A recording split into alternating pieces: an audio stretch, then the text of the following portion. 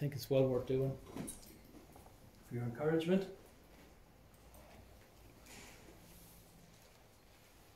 New light through all windows, they say.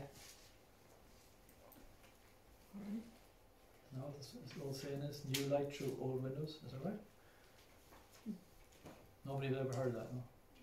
Say it again, Alan. New light through old windows. It's like No, you see new something wine. fresh. Yeah. New light. That's right. I thought everybody knew that one. Okay, well look, we'll go to Matthew 16. I'm not staying here. I'm just going to bounce off this to where I need to get to. But we were looking at these as I said, it is foundational. A foundation is when you start a building, you put in a foundation. Isn't that right? So we need to understand that the Church of the Lord Jesus Christ is unique. Hallelujah. Amen. Very, very unique and different in every way. It's not just another religion or another. It's not even another option. It's not like you have right religion and wrong religion. It's like it's totally unique. And we're getting into it, and as we speak to the things that are truth in the Word, we seem to understand a little bit more, what a Christian is. And, Christian is just a term that people use to refer to followers of Jesus, disciples.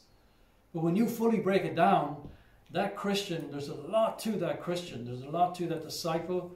They are a new creature in Christ Jesus.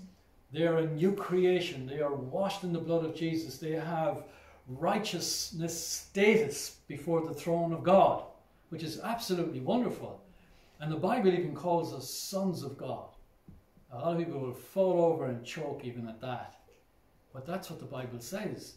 And why are we called the sons of God? Because God birthed you in Christ Jesus. The Bible says you're birthed from above, born of the Spirit.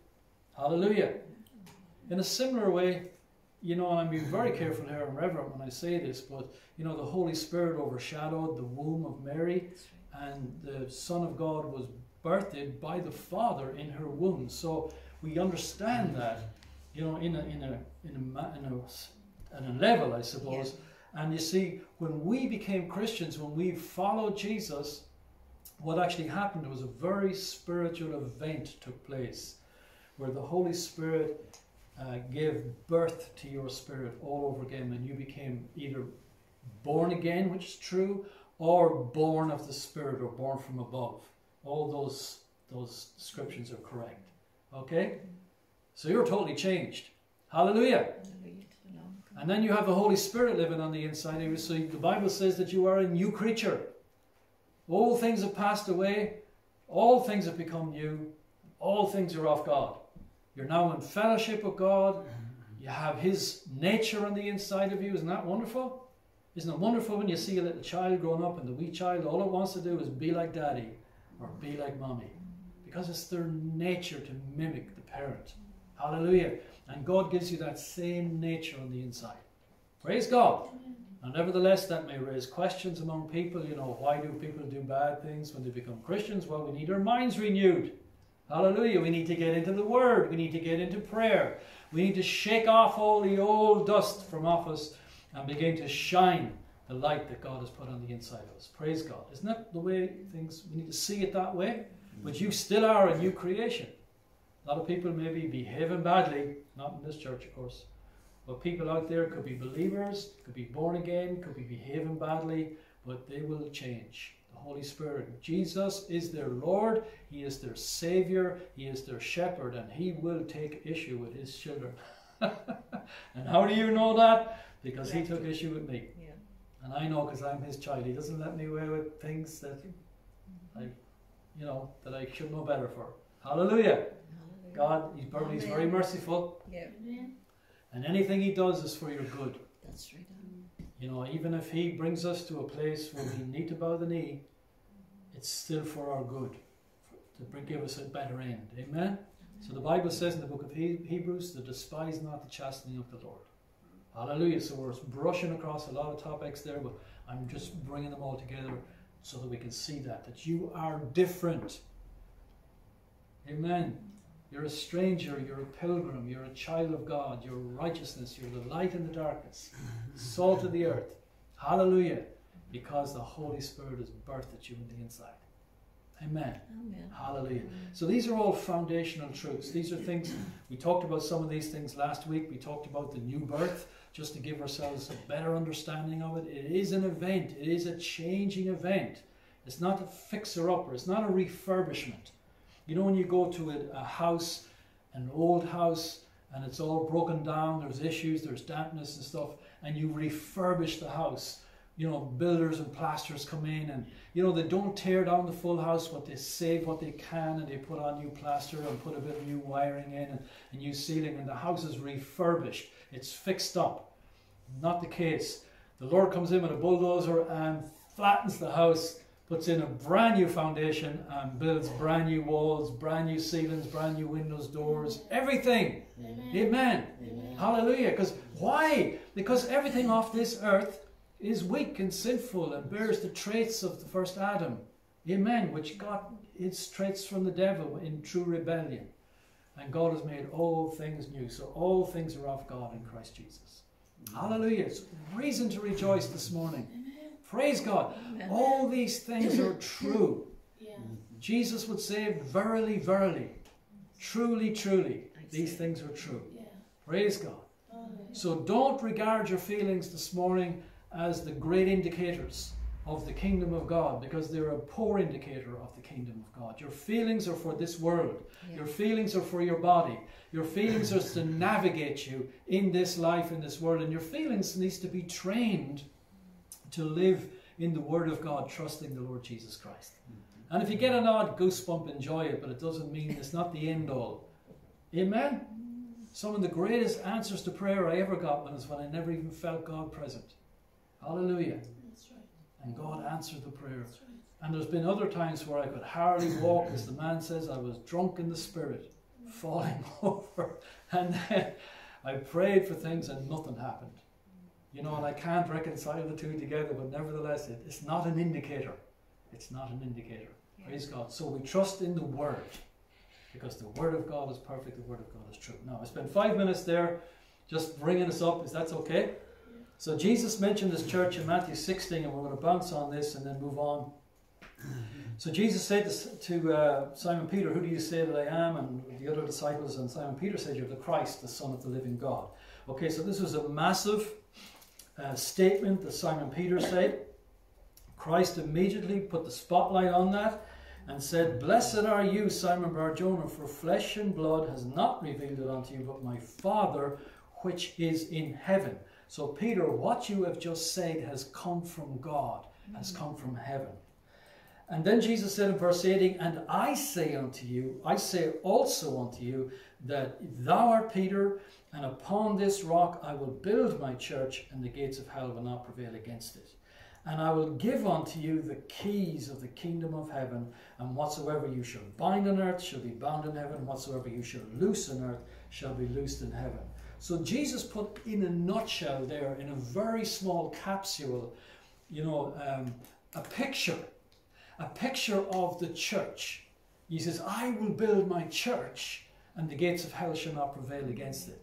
So that's like a vision that's looking forward from that moment all the way to the end of the world. Isn't that it? Because I believe that Jesus will be still building the church even when the Antichrist is on the earth.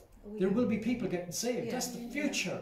And even now and past. So Christ is busy, busy, busy. His church is busy, busy, busy. So the Lord gave us in a quick snapshot of His church right here in this scripture. But He did say then, He says, I will also give unto you the keys of the kingdom of heaven. And whatsoever you shall bind on earth shall be bound in heaven. Whatsoever you shall loose on earth shall be loosed in heaven. It's an awesome scripture, praise God. And I think just maybe to understand it a little bit more, I just want to give us 2 scriptures and then I want to move on. Because in order for Christ to build His church, in order for the saints to be moving around, you know, binding and loosing and having success and bringing witness to the kingdom of God, lots of things have to happen. Isn't that true? You know, lots of things. People have to be born again. People have to be moving in faith. God to be led by the Holy Spirit. The Holy Spirit's working with us, and the revelation of God is, you know, being manifest. And things are happening in order for changes to happen. Changes to happen all over the place. But there's 2 scriptures I looked at here, and one is in Isaiah 22:22. And it kind of gives a little bit of a foundation where we're coming from in terms of keys. If we could just take that one scripture, I'm not teaching on it, I just want to reference it. In Isaiah 22:22, it's actually, I need to find it myself now because I want to give you, it's what's known as a type of Christ. Yeah. So this is spoken over a servant of the Lord called Eliakim, the son of Hilkiah.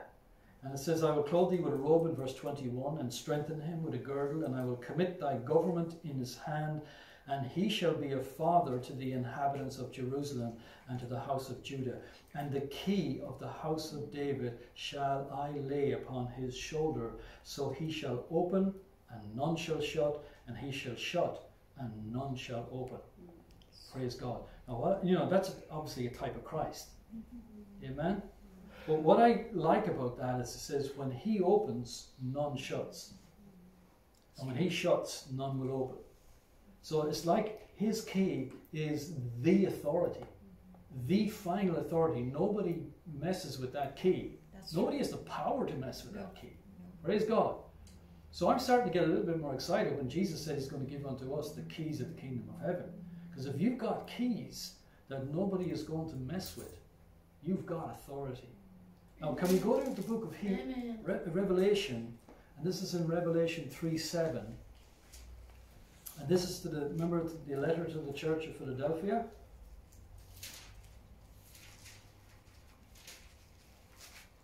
Because nowadays, when you reference keys, it doesn't seem to have the same, meaning about it. Because you see, Anne could have the key of her home, but sure, I could sneak off and get a key cut to that house. So we could both have keys of the house. Isn't that right? But you need to have my key. I could probably end up in jail, and I know that, for doing that. But, I forgive you. But you know what I'm saying? But if you have a key that none can open, if once Anne opens that, nobody can shut it. All the king's horses, all the king's men can try to shut a door that Anne opens, and they're all lost because they can't shut this door. They're not able to close it. Or if she closes the door, nobody can open it. Imagine having that key, because you just have the one key. Praise the Lord. Okay, so this is the key the Lord is talking about here, and it's the key of David, the throne of David. What do we say? It's in Revelation 3 and verse 7. It says, the angel of the church in Philadelphia write, these things saith he that is holy, he that is true, he that hath the key of David. Okay, same reference. Yeah. And you do know that it was King David that was given that great prophecy by Nathan, that it would be from his seed, there will be an everlasting throne. That's right, yeah. Set up. Okay, so this was referring to Jesus, and Jesus is the seed of David. Yeah. Okay, so the key of David concerning that same kingdom is given to who? Jesus. Isn't that correct? Yeah. Now, he that hath the key of David, he that openeth, and what's the next words? And no man shut it. And he that shut it, no man openeth. So this key has absolute authority, and it's a once-off. Nobody can mess with this key. Okay. Praise God. Okay, so just want to show you the power of this key. Jesus has this key, and then he turns to his disciples in Matthew 16 and says, I will give unto you the keys of the kingdom of God. Amen.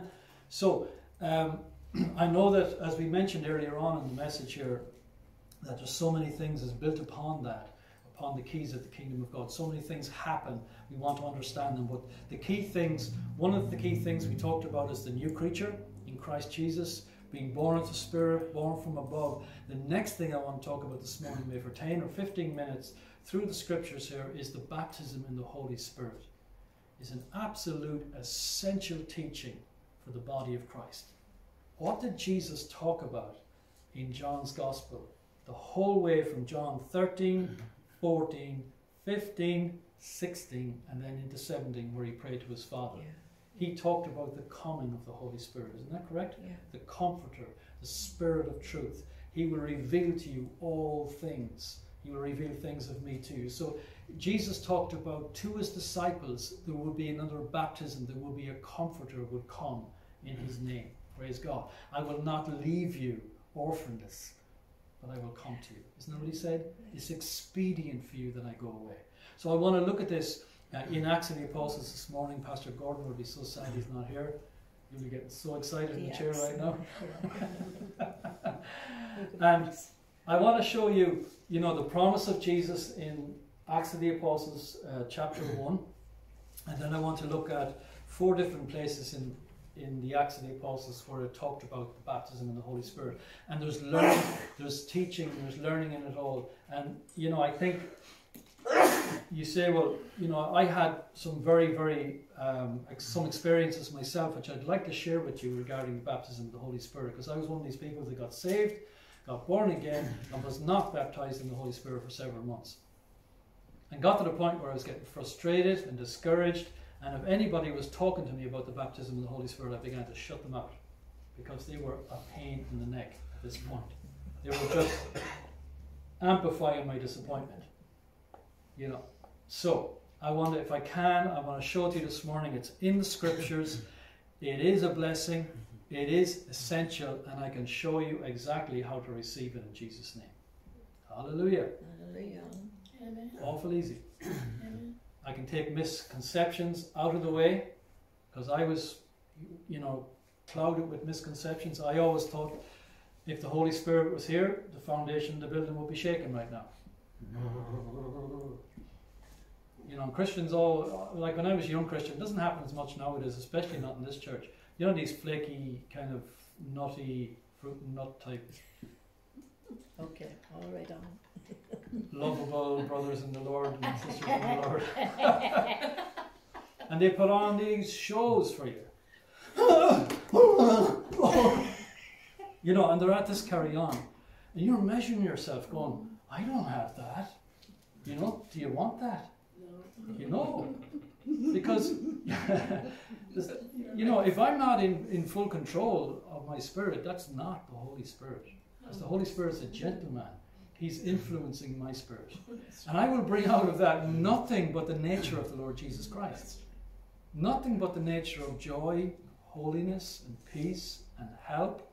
Also, there may be authority toward the enemy if that's needed, but that's fine. But I never heard Jesus screaming at a devil. He only just spoke to them and says, be quiet. Peace, peace. Hold your peace. He had absolute authority. Isn't that correct? Yeah. So all that, what would Pastor Gordon Corbett call it? I don't know. He'd have some name for it anyways. Sham. He'd call it sham. The gospel is sham. All right, so let's get into the word because time isn't. So look at the promise of Jesus, and I want to emphasize here, starting out, that Jesus really did say that this is the next step in the gospel as he. So the former Acts 1 verse 1, the former treatise have I made, O Theophilus, of Jesus, all that Jesus began to both do and teach until the day in which he was taken up. After that, he, through the Holy Ghost, had given commandments unto the apostles whom he had chosen, to whom also he showed himself alive after his passion by many infallible proofs, being seen of them 40 days, and speaking of the things pertaining to the kingdom of God. And being assembled together with them, commanded them that they should not depart from Jerusalem, but wait for the promise of the Father, which saith he, ye have heard of me. Praise God. So Jesus spoke about these things. They were in the scriptures, they were in the Gospels, and they were right in the Old Testament as well. Hallelujah. Example, John 7:38. He that believeth on me, as the scripture had said, out of his belly shall flow rivers of living water. Yeah. Okay, so Jesus says, as the scripture has said. So he was quoting what? The Old Testament, isn't that right? Yeah. Okay, so there's no direct translation of that, but there's many scriptures in there. One of my favorite ones will be Proverbs 4 verse 23, and I quote it quite a lot in this church. It says, keep your heart or guard your heart with all diligence, for out of it are the issues of life. Yeah. Okay? Now Jesus, Isaiah 55:1 talks about come to the water and all that sort of stuff, but Jesus says, as the scriptures have said, out of your belly shall flow rivers of living water. So he's referencing these scriptures. Okay, so Jesus had spoke about these things. He had spoke to his disciples, and he had said, this is the wait for the promise of the Father, which ye have heard of me.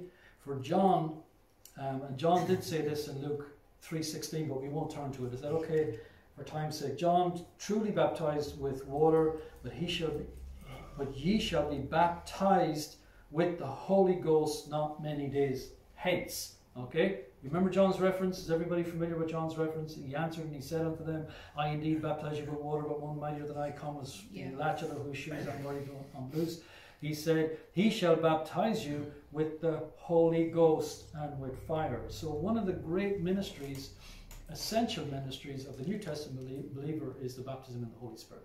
Okay? Don't panic just yet. As I said, it's not about all quaking buildings and fire coming down from heaven and people looking like they're having some sort of a medical problem, a fit of some sort, you know. It could be the Holy Spirit. You know, there's the old holy rollers and stuff like that. Do you remember those? Used to roll up and down and, you know, there's... Anyways, I don't want to knock any experience that you may have had in the past and now you've fallen out with me over that, but I'm just saying that, you know, if you're not in control of yourself, that can be a problem. Okay, so then Jesus said in verse 6, and we'll skip on from here, it says, and therefore were come together, they asked of him, when they were come together, they asked of him, saying, Lord, wilt thou at this time restore again the kingdom of Israel? And he said unto them, it's not for you to know the times of the season, which the Father had put in his own power, but you shall receive power, okay? That's the word, Greek word dunamis. We get the word dynamite from, okay? Yeah. You shall receive power after that the Holy Ghost is come upon you, and ye shall be witnesses unto me both in Jerusalem and in all Judea and in Samaria and unto the uttermost part of the earth. Praise God. So Jesus again redirected their attention and says, you will be what? Witnesses unto me. You shall receive power. Now we recap this at the very end to show you why the Lord baptizes you in the Holy Spirit, and one is to be a witness. So what is a witness? It's a person that gives evidence. So we need to be like really leaking information that Jesus has given to us. You have to be shown the signs that you're a supernatural born again creature in Christ Jesus. Isn't that it? That makes you a witness. And then he says, you shall receive power after the Holy Ghost coming on you, witnesses. And then he says in Jerusalem, and in Judea, and then in Samaria, and then unto the uttermost parts of the world. So this Holy Ghost experience, some will argue, it's only for the apostles and the early church. Yeah. Jesus did not say that. Where did he say it was going to go? To the uttermost parts of the earth. Yeah. Uttermost, actually it says part of the earth. Did you see that? Little language thing, but I was actually amused by that. Praise the Lord. Uttermost part of the earth. And I actually looked it up. Now this is how silly my mind is. Okay. What would be the furthest part from where Jesus was speaking right now? Where was he speaking? Speaking in Jerusalem. Yeah. Isn't that right? Where would be the furthest part of the earth from Jerusalem? It's actually in New Zealand. Did you know that? You follow my thinking here. So the Lord is making a statement. He says the furthest most part of the earth. Now he was only saying, but I just thought it would be fun to look it up. Right? A place called Tarraganga is the name of the city. It's in New Zealand, and it's 16,415 kilometers away from where Jesus was saying that. Praise the Lord. Amen. What did I do next? I Googled the city. And guess what? There's churches there. There's cults there as well, but there's churches there. Christian churches. Ones that are called Abundant Life and all these different things. And I thought, praise the Lord has fulfilled his prophecy. The gospel has gone out to the furthest part of the earth from where he's speaking. Isn't that wonderful? I used to always think of Africa, and I think of places. Africa's not too far from Jerusalem. You know that? No. But the furthest part is New Zealand. Anyways. I must look that up. Do, look it up. It's fun. You'd call that trivia. Isn't that what that is? It's a bit of information, not much use. It's a bit of information. It is. Some of you was in New Zealand, but no, it wasn't. Louise was in Australia. All right. Praise God. It's something I'll do someday. I'll down there and do a bike trip or something like that. So let's go on.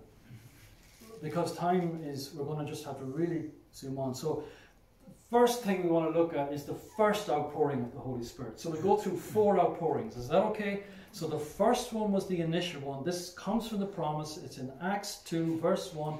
When the day of Pentecost was fully come, they were all with one accord in one place, and suddenly there came a sound from heaven as a rushing mighty wind and filled the house where they were sitting. So it came with, you know, tangible evidence. Isn't that right? It came, this one did come with the roofs shaking in the house. And it was like a mighty wind. And nobody knew what was happening because this was the first off. There was no precedent. And there appeared unto them cloven tongues like as of fire, and sat on each of them. And they were all filled with the Holy Ghost. There it is. That's what we were waiting for. The Holy Ghost has arrived. He's in the building. And the people were all... And what happened though? Like, look at the next words. They began to speak with other tongues. Wow. Okay, so this has never happened before. So when you get filled with the Holy Spirit, the first thing that happens is you speak with other tongues. Now, on this occasion that is true, but also in other occasions as we look through the next different stages through the Acts of the Apostles, this also happens all the time. Praise God. So it would be safe to conclude that speaking in tongues is evidence of being filled with the Holy Spirit. Now, don't panic about that. Don't panic about that, because I got filled with the Holy Spirit and didn't speak with tongues for a little while afterwards. And then I did speak with tongues, and boy, my life changed. Praise the Lord. Praise God. James, will you put that troublemaker out of the church, please? Good to see them ladies. Praise the Lord. You're very welcome. That's some welcomes, Karen. Trying to put her out of the church. As Carrie would say, you'd have to come home with me in the car. Okay. All right. We're so, as I said, this is the first outpouring. It's in Acts 2. I want to go to the second outpouring then, which is in Acts 8. So this is where Philip went down to Samaria. We're fast forwarding through these, so a lot of you that are familiar with Acts would know what's actually happening in terms of the events. Okay, and one of the events was that there was a persecution in the church. You remember that? Ananias and Sapphira had sinned, and then the persecution broke out, and then the apostles stayed at Jerusalem, but the rest of the church ran. They literally packed their bags overnight and ran. And they went down to Philip, the Bible says, went down to Samaria. Now, I didn't do any trivia looking up on that. I leave that up to you where Samaria is, but it's not really important. But this is the first outpouring outside of Jerusalem of the Holy Spirit. And let's see what we can learn of this. This is in Acts 8 and 15. It says, who when they were come down... Sorry, I skipped ahead there. So verse 14, let's go to verse 14. It says, when the apostles which were at Jerusalem heard that Samaria had received the word of God, they sent unto them Peter and John, okay, who when they were come down prayed for them that they might receive the Holy Spirit. Now there's something that we can learn straight away about the Holy Spirit, is that these people had been converted to Jesus. They had accepted the gospel, they accepted the word, but they hadn't had the Holy Spirit. So, you know, you have to beg the question then, if Philip never went down to Samaria and Peter and John never heard about this, could they have sat forever in a room and never had the Holy Spirit, still be saved? And I believe the answer will be yes. You know, they would have been left without this promise of God. So you've heard this preached many times, I'm sure, but it is two separate experiences. Being born again is one, you become a new creature. It's very real. It's a very, very, you know, clear event that happens to a person becomes a new creature. And the second event is they receive the Holy Spirit on top of them. So we can see that from the Word of God here. Right. So this is the second time. This happened outside Jerusalem. So first time was in Jerusalem. Don't worry, we're getting to New Zealand now. So the first time was in Jerusalem. The second time was outside of Jerusalem, in Samaria. And it says, what did they do? In verse 17 it says, they laid their hands on them and they received the Holy Spirit. So that's a different way, isn't it, of receiving the Holy Spirit. The first time the Holy Spirit just fell on them, and the second time they laid hands on them, but they had to tell them about the Holy Spirit. Okay? You see that? Yeah. So they're not being diskind to them or anything like that, but they were a little bit clueless. They didn't know that there was a Holy Spirit. Isn't that true? Yeah. Okay, so that's that church. That's outside Jerusalem. Let's go to Acts 10 then. And this is actually very important to us, guys. So Acts 10 and verse 44, because these were the first Gentiles. And that's what we are. If you're not a Jew, you're a Gentile. Yeah. Yeah. That's right. All right? So you're in that group. Lots of Christians trying to become Jews today. I don't know why that is, but as well. We won't go down that road. There's no need to, really, because Jesus has done everything for you already. It's not going to leave you shy of anything. All right, we leave that alone. So where were we? We're in Acts 10 verse 44. So this is the first outpouring of the Holy Spirit upon the Gentiles. And our buddy and founder of the Gentile church is Cornelius. Remember him? Yeah. He was a Roman centurion. Yeah. Big vision. Peter got a big vision. He was told to go to Cornelius' house. Cornelius already had the house packed full of people. When he arrived, everybody gets saved. Great night. Praise the Lord. So, and then on verse 44, after Peter was preaching the gospel, or while he was preaching to all these people, verse 44 says, while Peter yet spake these words, the Holy Ghost fell on all them which heard the word. And they of the circumcision, obviously there must have been Jews there as well, they of the circumcision which believed were astonished, as many as came with Peter, because on the Gentiles was also poured out the gift of the Holy Ghost. Okay? And what's verse 46 say? For they heard them speak with tongues. So again, the evidence of tongues is there. We're second time in, they're still speaking with tongues. All right? And then he says, and they magnified God. And Peter answered, can any man forbid water that these should be baptized? Now here's something that you need to be understanding of as well. These people were saved, baptized in the Holy Spirit, and not baptized with water. Okay. So that is a very important thing to know, because some people attribute the actual act of water baptism for a necessity for salvation. If you're not water baptized, you can't be saved. Okay? Not in this church, but it's actually outside this church. You'll hear that being said. Water baptism is an outward sign, it's a demonstration, it's a testimony, and it's a witness. And I think it's a right and proper thing to do, but it doesn't affect your salvation between you and Jesus Christ. I could show you other places in the scripture, but I just want to show you that. As we're passing, I'm pointing at it as I'm passing in the car. Okay? Is that okay? Yeah. Am I hurting anybody's doctrine there? So these guys got saved, they got baptized in the Holy Ghost, and then Peter says, break out the water, let's baptize them in water. 3 things. Yeah. And they speak with tongues. Now, the last one I want to get to is in Acts 19:1.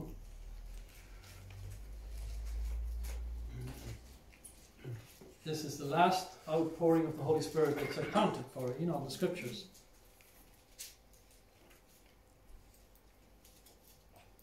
Now, this was a church that Paul came across in Ephesus. And let's read down through a few scriptures here in chapter 19, verse 1. It came to pass while Apollos was at Corinth, Paul, having passed through the upper coast, came to Ephesus, and finding certain disciples. Okay, so he found these disciples that were having a house meeting in Ballinalack. Right? Friends of Catherine's. I'm only joking. But that's the kind of scenario. They were passing by these people. He said unto them, this is Paul, walks in the door, put the kettle on, have you received the Holy Ghost since you believed? So what was pretty much top on Paul's agenda? He was buzzing about this, wasn't he? And listen to what they say. They said unto him, we have not so much heard that there are any Holy Ghost. So they knew nothing about the Holy Spirit. Again, to use our little word this morning, clueless. They were clueless.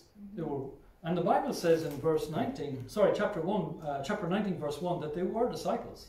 They were disciples, okay? But they didn't know there was a Holy Ghost.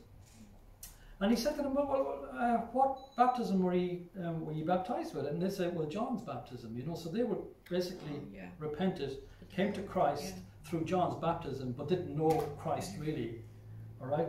And then Paul said to them, verily John baptized with the baptism of repentance. Now, there's a bit in this sense, if we had more time, it would be good fun to really dig into this now, because there's a bit of this goes on in Christianity and a bit of this goes on in church. Baptism of repentance, okay? Yeah, it's part of your conversion that you have to do a turnabout, but it's not the be all and end all. It's not. It doesn't absolutely define what we do in our understanding of the gospel. I really love more time to preach on this. So John preached a baptism of repentance, saying unto the people that they should believe on him who should come after him, that is Jesus Christ. So the true gospel is believe on Jesus Christ. Repentance is just something you do to do that. Pause. Selah. I was in Donegal one time. It was one of my first big chances to preach to a crowd. And I was at the opening of this church down in... it was actually the time before we went to France the first time, but the kids were small. The night before, I was down in Killybegs. And I got up, and I had a message which I preached in here, which really kind of was good. And it was about the 7 times Jesus shed blood at Calvary.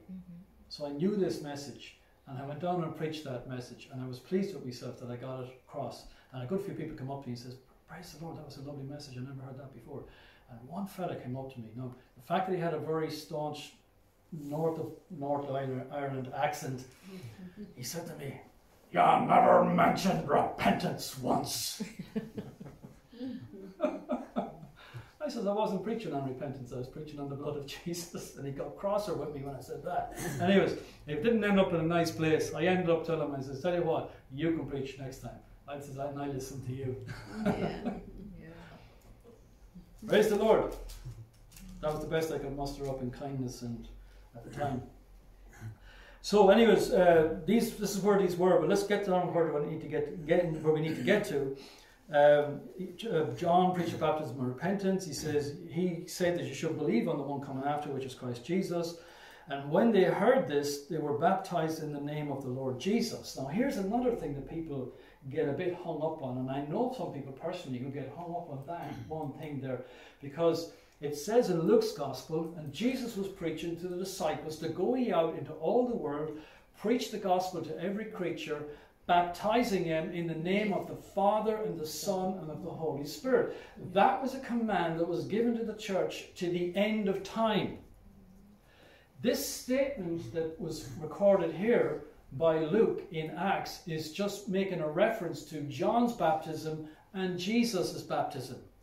That's all it's doing. It's not redefining baptism as you now only need to be baptized in the name of the Lord. You follow what I'm saying? Take it in context. In the context of the scripture. He's talking about John's baptism, and then he's talking about Jesus' baptism. That's all. So what is Jesus' baptism? The Holy Spirit. To be baptized in the name of the Father, Son, and the Holy Spirit into the kingdom of God. And there's many baptisms, as we know. Yeah. Is that okay?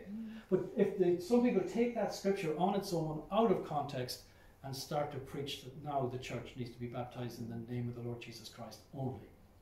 Wrong. No, that's not right. Praise God. And it does matter. We think, well, it does matter that. Praise the Lord. It's kind of nullifying things that Christ has said.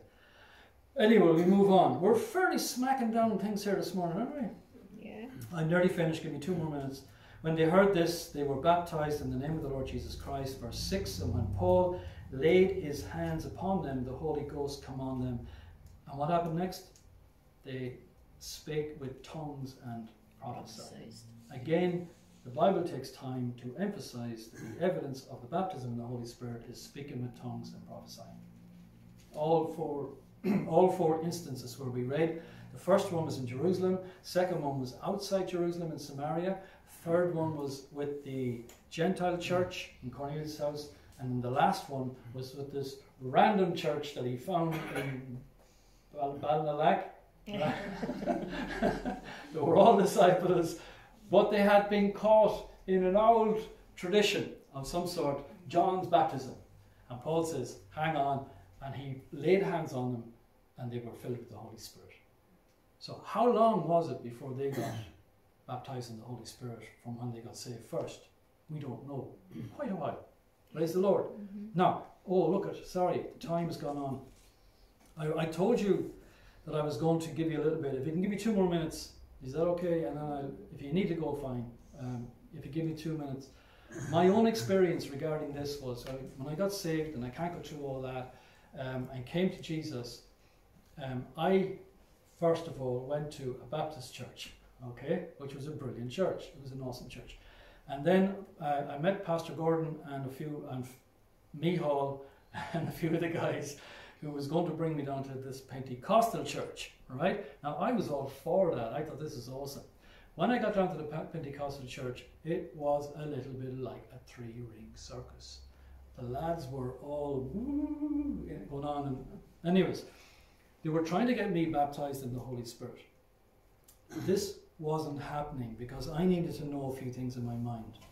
One thing we need to realize, and one of the things that's worthy of saying is every time that Paul introduced the Holy Spirit to a new set of believers that didn't prior to this know that there was a Holy Spirit, he taught them on it. He spoke about the Holy Spirit. He told them something about the Holy Spirit. So it requires faith through hearing the word. Very important. Amen? Right.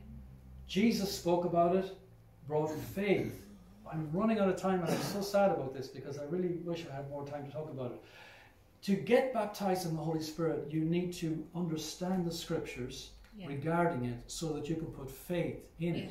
Second thing is, remember this, when you were born again, I don't know what circumstances you were born again in, but when I gave my life to Jesus, I felt nothing. Remember again, emotions are for this life. They're not particularly a key indicator to the spiritual world. So, I didn't feel anything when I got born again. I felt nothing. So this massive change took place on the inside of me and my feelings didn't even pick up on it one time. Who said that you had to be feeling anything being baptized with the Holy Spirit? Nobody. It's not in the scriptures. So you need to put faith in the scriptures and receive the baptism of the Holy Spirit the same way as you received the Lord Jesus Christ. Based on the word and not on buzzy, fuzzy feelings. Because that's what people make mistakes, because they're standing there, somebody laying hands on them, and then they feel that I'm not going to receive the baptism of the Holy Spirit because I don't feel adrenaline, I don't feel a heat rush, I don't feel a cold rush, I don't feel goosebumps. Therefore, the Holy Spirit is not going to be. I'll wait a bit longer, Maybe if I tense myself up, I'll feel the Holy Spirit. You know, still not happening. What happens after that? Disappointment. You go back to your seat, you're disappointed. You're thinking now God doesn't love you anymore because he gave it to him but not to you. Isn't that what starts to happen? You're on a roller coaster. That was nothing to do with what was happening there. The moment you asked the Lord to receive the baptism in the Holy Spirit, you received it. Praise the Lord. Amen. Amen. Amen. Amen. You know, I didn't speak with tongues after I felt. So there was a time I got to that point. I'd love to spend more time to go through it, but I got to that point. I was in prayer lines. The lads had me in prayer lines. This is your night, brother. This is your night, you know. And as one man said, there was fellas there going, hold on, Alan, hold on, Alan. And there was fellas behind me laying hands on me going, let go, brother, let go, brother. Hold on, let go. And they were at me all sides. I went to Castlebar for the baptism of the Holy Spirit. I went everywhere. And every preacher in every town, in every mission, laid hands on me for the baptism of the Holy Spirit. I was not in faith. I was looking for goosebumps. Okay, when I got into faith concerning the word, I received it. How did you know you received it? I believed the word. Yeah. But I didn't speak in tongues. I didn't know how. I thought that the Holy Spirit would take over my voice box and I wouldn't be able to stop him going, you know,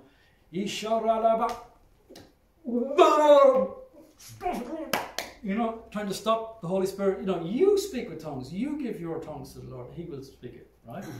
But I wasn't trusting. I thought it was either me. This could either be me, or it could be the Lord. I can speak with tongues. I can copy other people. I can speak with tongues. It's easy. Isn't that right? So I want, and just in closing, I could maybe do a little bit more on this before we take off on our next subject in the next time. But I asked a brother one time, I says, why should I speak with tongues? And he says, well, what does the Bible say about speaking in tongues? And then he told me, he said, in Jude 20, it says, beloved, you build yourself up in your most holy faith, praying in the Holy Ghost. So speaking in tongues is for the Holy Ghost. Building yourself up. Yeah. Isn't that it? Yeah. Then he said in 1 Corinthians 14:4, it says, he that speaks in an unknown tongue edifies himself. Isn't that right? But he that prophesies edifies the church. Yeah. And then it also says more teaching, but we'll have to skip really fast through it. In 1 Corinthians 14, 15, it says, for if I pray in an unknown tongue, my spirit prays, and my understanding is unfruitful. So if you're speaking in tongues, don't expect to understand it. Now, I will spend more time at this, I think, because I think it needs it. Because sometimes people think that tongues is like a comparable language, that there's syllables, that there's vowels and verbs, and there's nouns and adjectives, and it's all made up into a sentence. No, it's nothing to do with that. These are sounds that cannot be uttered. Praise God. The communication is going from spirit to spirit. Yeah. You're just making an audible grunt. You're like a machine squeaking. That's what you're doing. All right. So, Paul says he prays in the Spirit, he prays and the understanding is unfruitful. He says, what then? He says, I will pray in the Spirit, I will pray with the understanding, I will sing in the Spirit, and I will also sing in the understanding. So you can sing in tongues, you can pray in tongues, and Paul talks about giving advice, but nobody's going to know what you're saying. Okay, for that reason, we kind of put a cap on it in the church a little bit, because, there's no point in me going to Linda down there going, something, Linda, because Linda will probably go, Alan, that's not English. I can't understand what you're saying. And Paul says, be mindful of that in the church. Your usage. Is that okay? Praise God. So, anyways, back to what I'm saying, and I really have a breaking all records, and I'm asking you not to tell Pastor Carol that I preached this long. But I asked the brother, why should I speak in tongues? He says, you need to build yourself up. So I went off and I says, okay, I'm going to do it. I'm going to go to my bedroom, I'm going to speak in tongues for 20 minutes. If I'm not edified, I say, that's it, over. Not doing it anymore. Okay? So I went home to the bedroom. Guess what happened? 5 minutes in, 10 minutes in, I was absolutely in third heaven, praising the Lord, speaking in tongues. So the scripture came alive. It absolutely was the real thing. Hallelujah. Is that okay? Amen. Okay, look, I'll have to leave it at that. I always want to kind of make everything kind of signed and sealed. Well, praise the Lord. Let's pray. We leave it at that. Father, thank you for your word. We pray, Lord, that the portion we received this morning, Father, I know it's only portion, that it will make sense and it will be a help to all that ever hears this. I pray, Father, it will strengthen those and encourage those, Lord, that may be saved and haven't yet received the Holy Ghost. And I know, Lord, that is quite the truth across the church. So I pray, Lord, that people will have faith to reach out in the word and just receive all that the Lord has for them in Jesus' holy name. Amen. Praise God. Amen. Thank you, Jesus. Thank you, saints. Thank you, Alan.